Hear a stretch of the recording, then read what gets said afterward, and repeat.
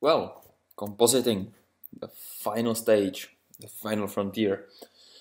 Well, I just might seem a little edgy right now because I actually did record this whole part, just finished 5 minutes ago, but I realized I didn't record any audio.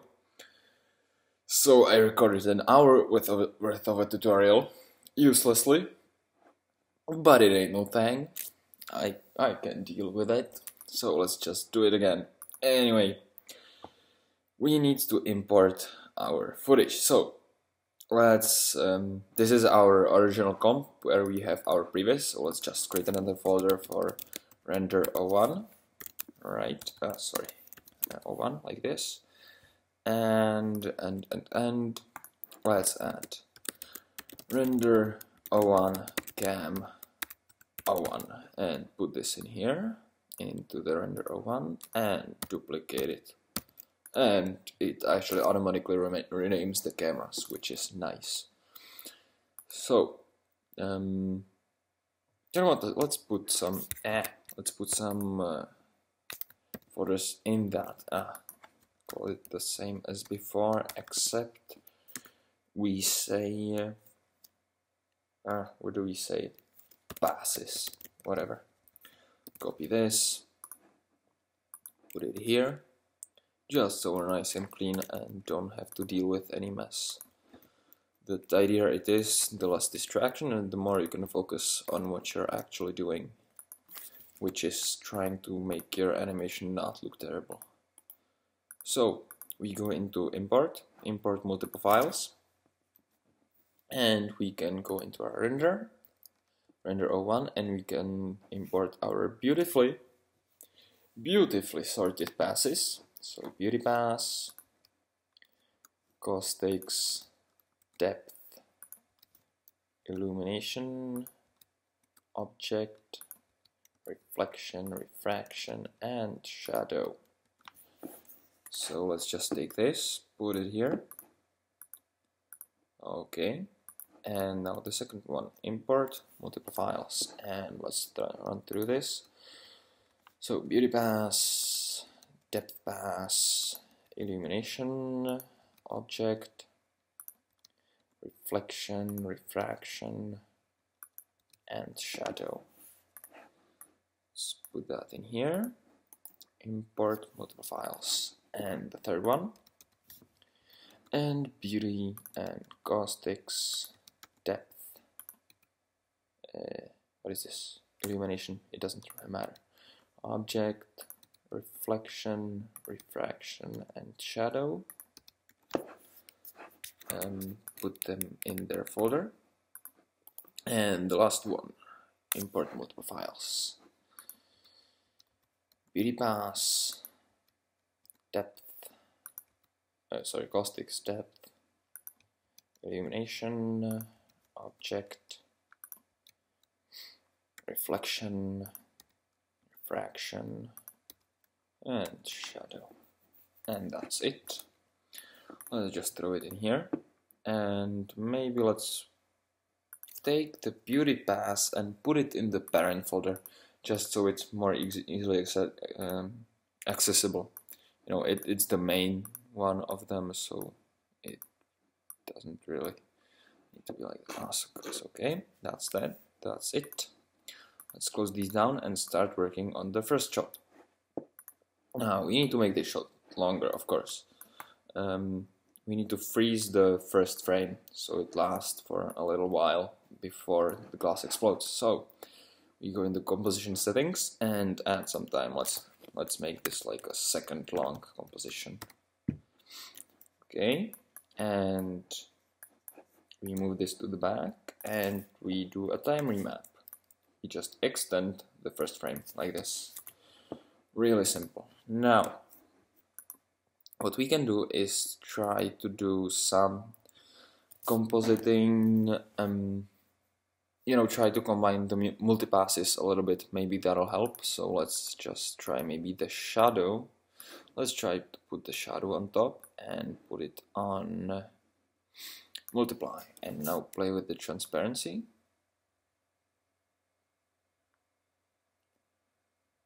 Actually, I like what it does to the ground.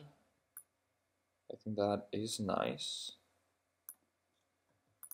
Maybe like 25, let's see.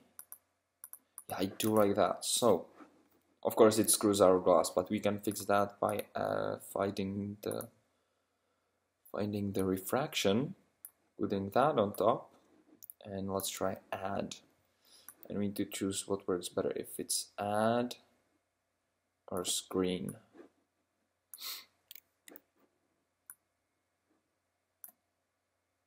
Yeah, I guess it's probably add. Let's use add and find the sweet spot somewhere.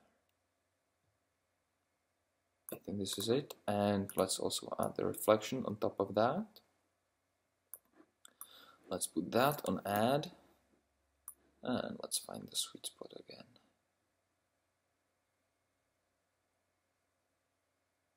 And let us compare to the original. Actually, I think that does look better. That definitely looks better.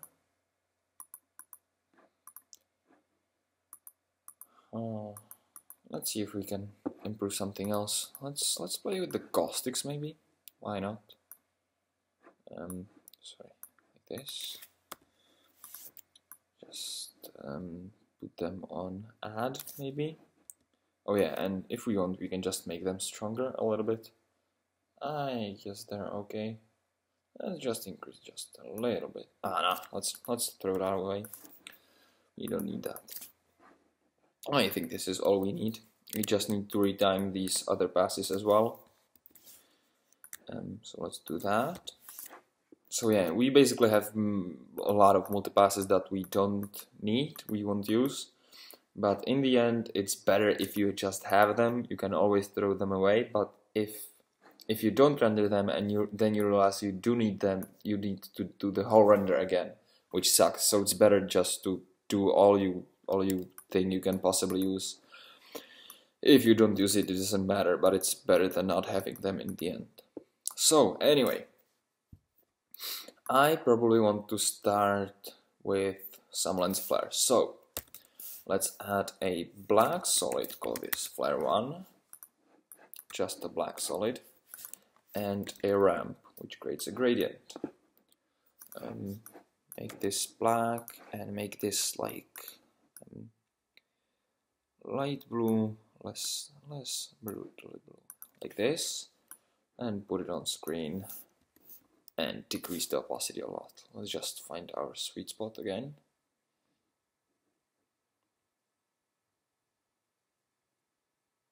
Yeah, I think 25% is about right. Looks about right. Yeah. Okay. Also, let me just play maybe with the reflection a little bit more.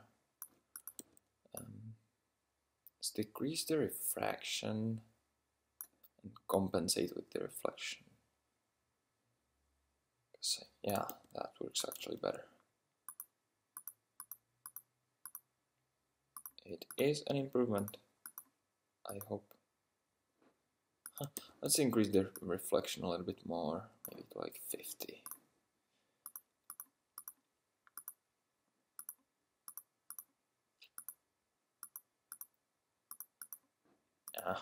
Let's increase the refraction as well. Whatever. While we're here. Yeah, it does look better anyway, so who cares? Yeah, okay. Now, what do we do now? Yeah, the flare should technically be yellow because the lights are yellow. But you know, I don't really like what this does. You know, I just don't like the color. So I usually like to use blue flares. They mostly look better. So what else? We can maybe add a vignette. So there are two ways we can add a vignette, and I usually like to combine them. There are like a billion ways, but these are the two I usually use. So we'll add another black solid, call this vignette 1, and let's add a ramp as well. And make it radial. And we want the white to be in the center and the black at the edge, so we will have to flip them. Flip the colors. We want the black to be in the corner, so 0, 0. and the white to be in the middle. So that's 256 because the frame is 512 pixels high, right? So we put this on overlay, and now again let's find our sweet spot. Yeah, I think we want to be very subtle with this. Yeah, 20%, that seems about right. Now let's make the second vignette. Vignette 2, let's add that, and now let's make an elliptical mask like this, almost to the edges. Let's invert it and feather the hell out of it, like this. And let's put it on classic color burn. I use classic color burn because if you put it on color burn, I find that this looks a bit too much like a computer graphics thing. The classic color burn looks much more organic, I think. We only need to tone it down, and let's actually use very little of this. Let's find it. Where is it? Yeah, maybe a little bit more, maybe like 15. Yeah, okay.